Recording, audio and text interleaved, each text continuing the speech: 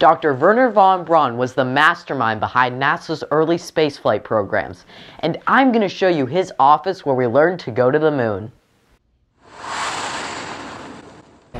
Hi, I'm John Williams, and I am standing in front of Dr. Wernher von Braun's NASA office.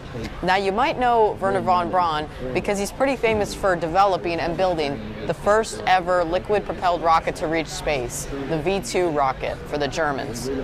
But during the end of World War II, the Americans set off an operation called Operation Paperclip, where we were able to capture von Braun and bring him here to the U.S., and here he pledged to work and get us to rival the Soviet Union in space. So as you can see right here, von Braun, his office, he has some rocket models of the Mercury, Gemini, and Apollo era. He has some pictures over here, some books, his suitcase, and let me just give you a little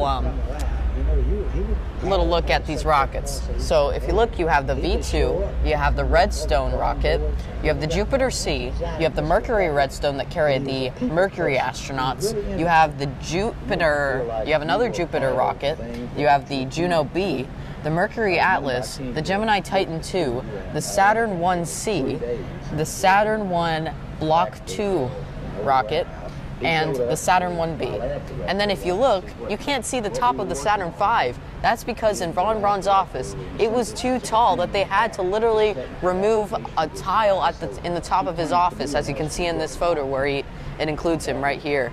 They had to remove a tile so the rocket could fit in there. It's really amazing stuff. And if you look here, you can see some of his writings and the slide calculator. Really amazing stuff. Please subscribe, share our videos, and excitement about space with everyone.